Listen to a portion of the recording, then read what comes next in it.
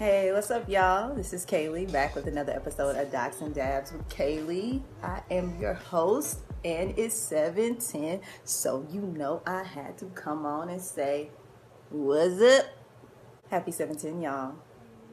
It's time to dab. It's time to dab. All right.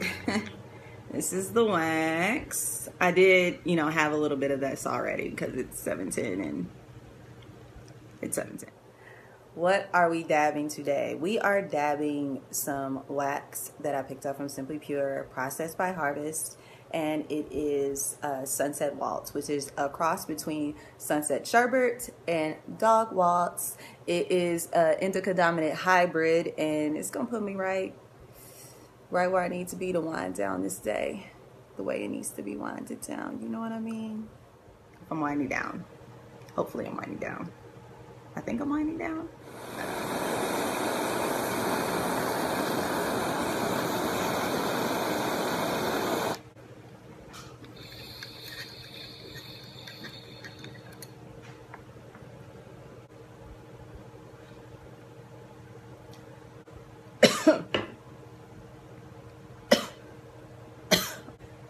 That's good, Dad.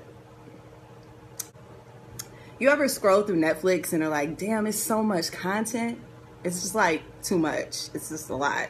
But I thought that I could share some of my docs and some of the docuseries that I dig that are currently on Netflix, and some I think you should check out. So maybe check them out, if you will. Chef's Table.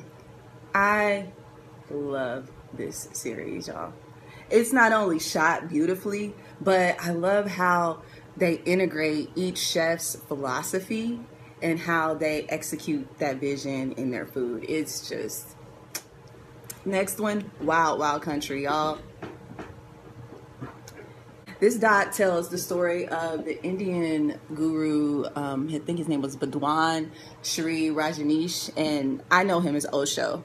But they also talk about his personal aide Sheila and their community of followers in this Rajneeshi community that was located in a small town in Oregon. Pretty much they took over the land and just had their own little, community within this county, and it goes through a roller coaster kind of journey. I dig it. So outside my life. So fascinating, peeking into what was something that I had nothing at all to do with. Just fascinating stuff. My next guest needs no introduction with David Letterman. So guys, check this out. Like, David Letterman he's just a great interviewer. He takes his time, he allows his space, he lets it breathe, and he manages to poke and prod in a way that doesn't feel like annoying. He's had everybody on there from former President Barack Obama, Jay-Z, Kanye, Ellen, George Clooney. He's just had a lot of great people on there, and he gets very personal, and I love it. The Black Godfather. This doc is really dope. It's about Clarence Avant, who literally knows everybody. No, he knows everybody, and has had just a crazy, incredible journey from a high school dropout to an artist manager to an executive on a label to a radio broadcaster to a publisher to... He's just this insane negotiator. He's an activist and yada, yada, yada. The list goes on. And everybody just respects this man and his hustle and his vision and how he executes. He gets shit done. BBC Earth series in general, because nature is fucking amazing. What are you doing if you're not learning about nature? I don't know. Fire Festival, the greatest F-up that ever was. I mean, the greatest party that never happened. That's the name of the doc, not what I said before. It's just really appalling to me how people were taken advantage of, mainly the people on the island. Mad issues with it. How social media can just inflate a bunch of BS and people just buy into it.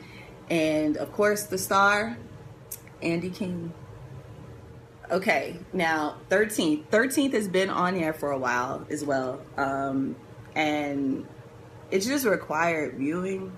It really is. Ava DuVernay connects the dots in a way that is just, it's heart-wrenching, it's eye-opening, It's anger inducing. You know, you have like activists, you have politicians, you have scholars, and they're all like examining all of the links that Black folks have to the criminal justice system and the way the system just works.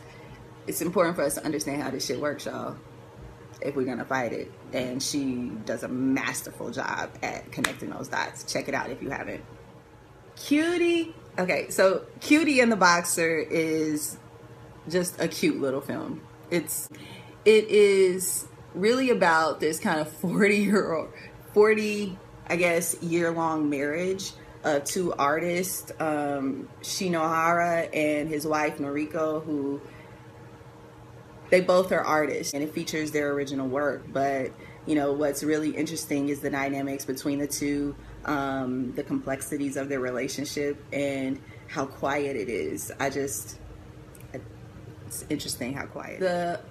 The whole remastered series is good, especially if you're into music and history. Look no further. It's like, I don't know, 8 parts or something, but it takes us behind the history of like legendary musicians like Sam Cooke, Bob Marley, Jam Master Jay. The list goes on. It's so well done. If you're into music and history, check it out.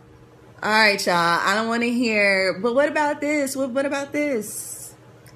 These are not all of my faves. These are some that came to the top of my mind that I'm like, I wonder if everyone's checked these out. I think that they're pretty highly rated in my queue.